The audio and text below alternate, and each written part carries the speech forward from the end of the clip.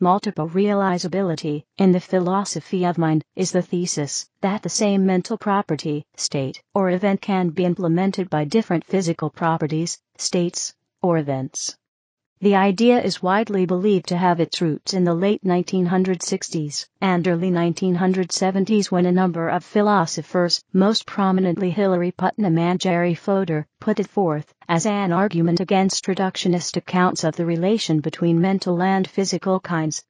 In short, a theory of mind that includes multiple realizability allows for the existence of strong I. The original targets of these arguments were the type identity theory and eliminative materialism.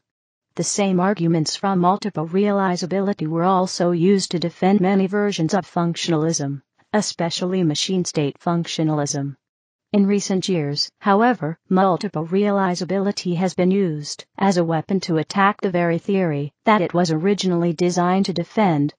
Functionalism has consequently fallen out of vogue as a dominant theory in the philosophy of mind.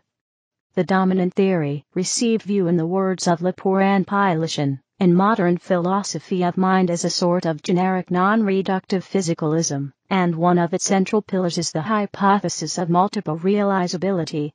In addition, Restrepo noted in 2009 that the multiple realizability of the mental is a thesis Turing held at least 10 years before the usually attributed authors described it. In 1952, Turing expressed the multiple realizability of the mental in this way. The Babbage engine storage was to be purely mechanical, using wheels and cards. The fact that Babbage's analytical engine was to be entirely mechanical will help us rid ourselves of a superstition. Importance is often attached to the fact that modern digital computers are electrical, and the nervous system is also electrical.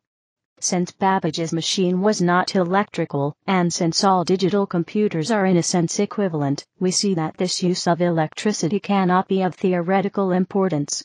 If we wish to find such similarities, we should look rather for mathematical analogies of function. Putnam's formulation. An illustration of multiple realizability. M stands for mental and P stands for physical. It can be seen that more than one P can instantiate one M, but not vice versa. Causal relations between states are represented by the arrows M1 goes to M2, etc. A classic example of the thesis of multiple realizability is to be found in several papers published by Hilary Putnam in the late 1960s. In these papers, he argued that, contrary to the famous claim of type identity theory, it was not true that pain is identical to C-fiber firing. It is possible that pain corresponds to, or is at least correlated with, completely different physical states of the nervous system in different organisms, and yet they all experience the same mental state of being in pain. Putnam cited numerous examples from all over the animal kingdom to illustrate his thesis. Is it likely that the brain structures of all mammals, reptiles, birds, amphibians, and mollusks realize pain, or other mental states, in exactly the same way? Do they even have the same brain structures?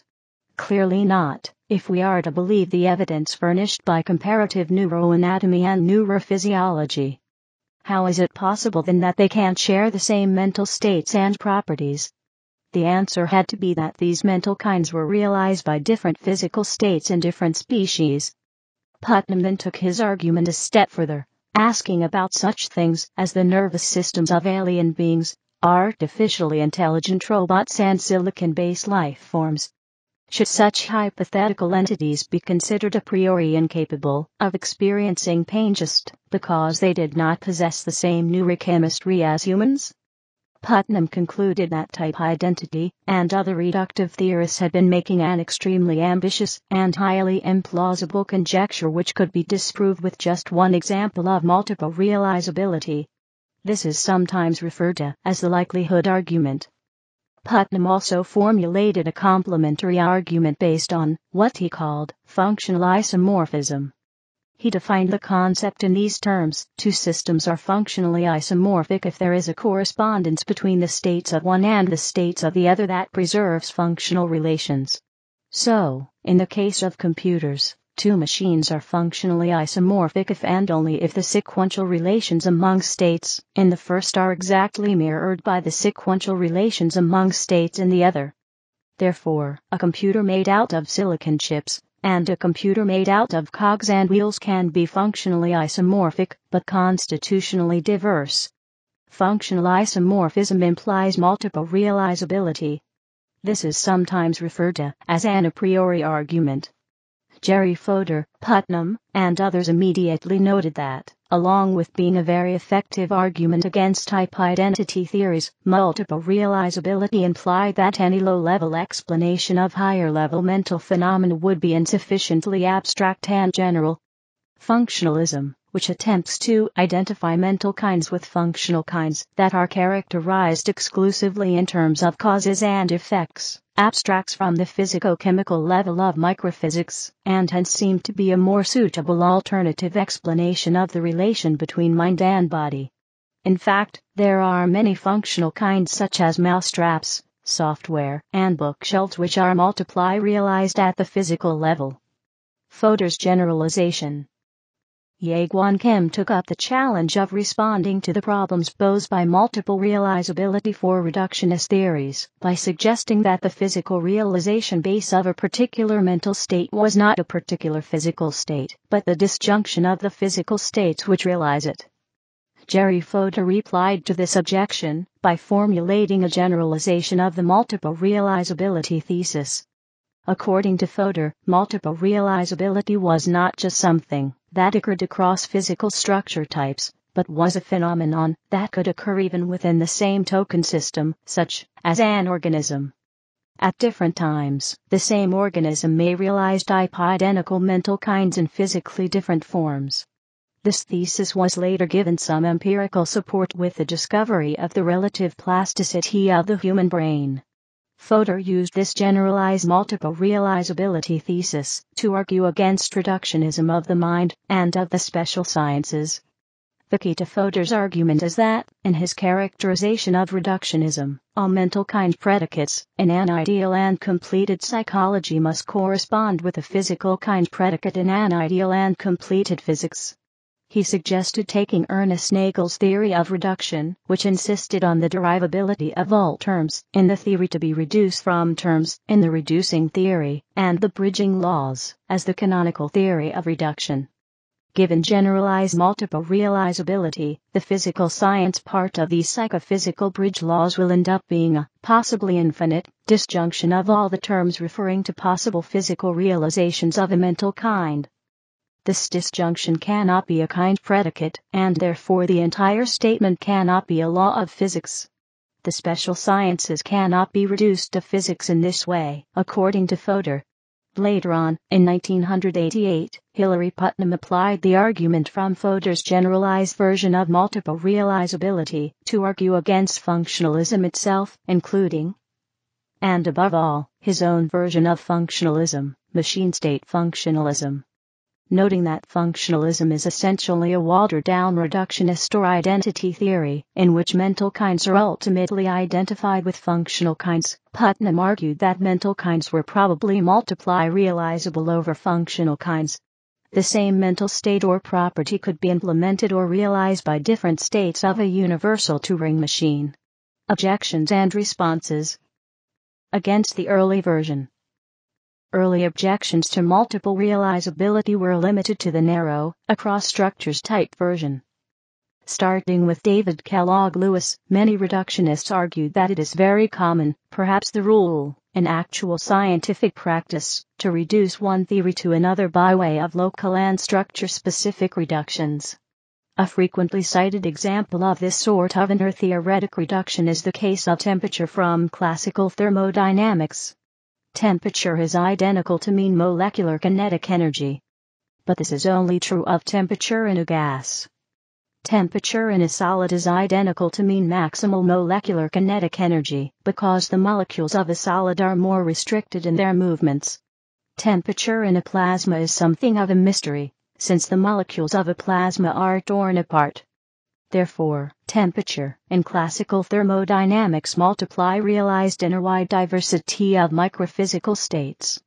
One common defense of multiple realizability in the literature, however, is that any such response which attempts to address the problem of the possibility of generalized multiple realizability must necessarily be local and context-specific in nature, referring exclusively to a certain token system of a certain structure type at a certain time, that its reductions would be incompatible with even a minimally acceptable degree of generality in scientific theorizing. This problem is well illustrated by the controversial question of the plasticity of the human brain. Neural plasticity consists simply in the fact that different areas of the brain can, and often do, take over the functions of other parts which have been damaged as the result of traumatic injury, pathology, natural biological development, and other processes.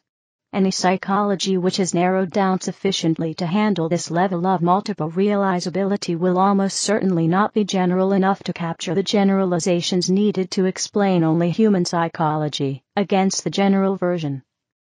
However, reductionists, perhaps the most recent examples being Bechtel and Mundell, reply that this is simply not empirically plausible. To conduct research and carry out experiments in the neuroscience, some universal consistencies must either exist or be assumed to exist in brain structures. It is the similarity, or homology, of brain structures which allows us to generalize across species.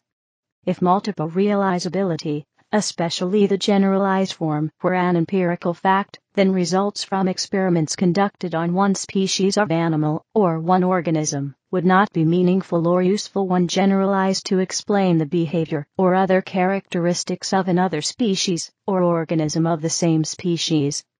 Sung-Shu Kim has recently responded to this objection by pointing to the important distinction between homology of brain structures and homoplasy. Homologies are any characteristics of physiology, morphology, behavior, or psychology that are shared by two or more species and that are inherited from a common ancestor.